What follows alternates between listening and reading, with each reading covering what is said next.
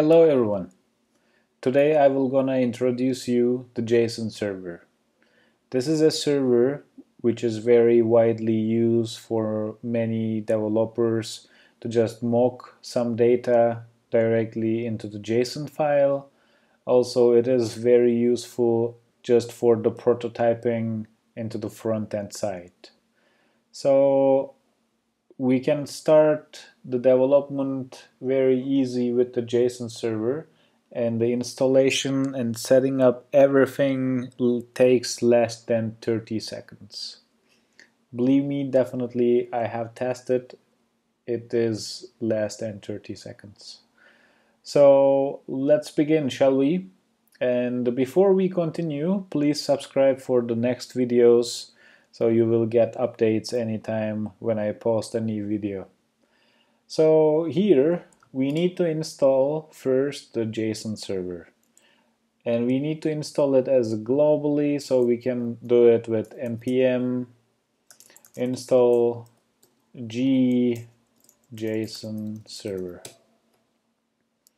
It is installing right now. It has installed the JSON server itself. Now we need to create a file. I have already created as a data.json, so I will copy paste this file directly, so you can directly use that. You don't need to write everything from the beginning. And this data.json will be our data place. And as you see, we have the users. It has 4 different users, and from the folder, the directory, you need to go and find that place. And with the JSON server, you need to write JSON server watch, and after that you need to write the file itself, data.json. As you can see here, it says the loading data.json, and there is a users you can directly access. Also, there is a home page, and basically our JSON server is running now. So let's go see the localhost here. As you can see, our JSON server is already ready, and we have the resources, and our running JSON server is running here without any issues. And we have the users we can directly open. So when we click that users, as you see, it is redirected us to, let me make it a bit more bigger, it is redirected us to localhost 3000, which is exactly the same URL it was saying into the resources. And we have the same data for the users, as you see. The only difference is here, we don't have the users key here inside the array. It is just passing the value here. And so this is the JSON server we are using. For example, if you want to add a new thing here, you can add it directly like that. You can make it 5, user 5, user 5 test.mail. When I refresh the page, it automatically adds the 5th user directly into my JSON server. So in the query parameters here, we can do some stuff.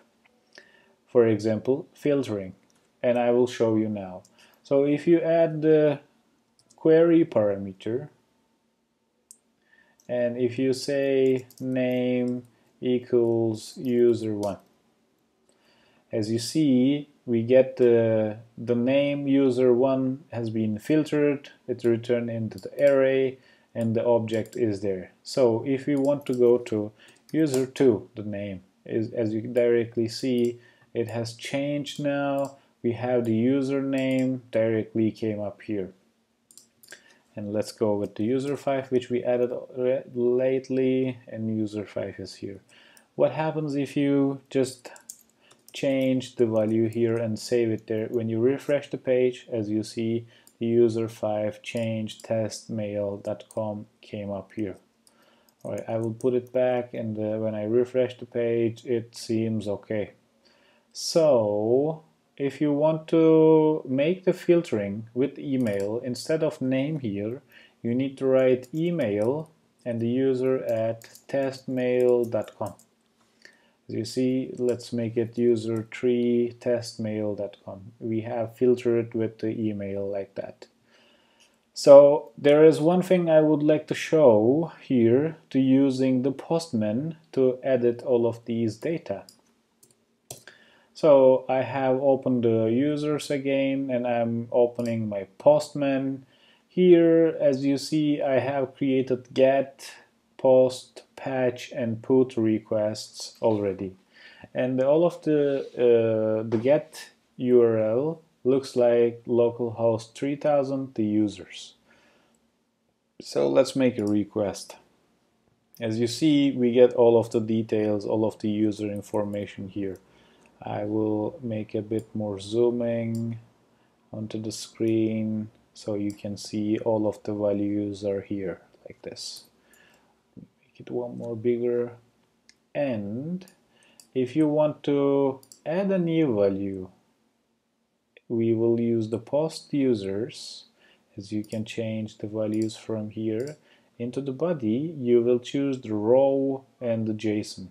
So let's change it to user 6 and the user 6 test mail and the ID as a 6.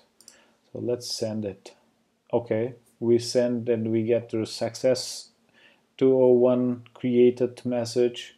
And when we request the users one more time, as you see, we have the users, user 6 is created here.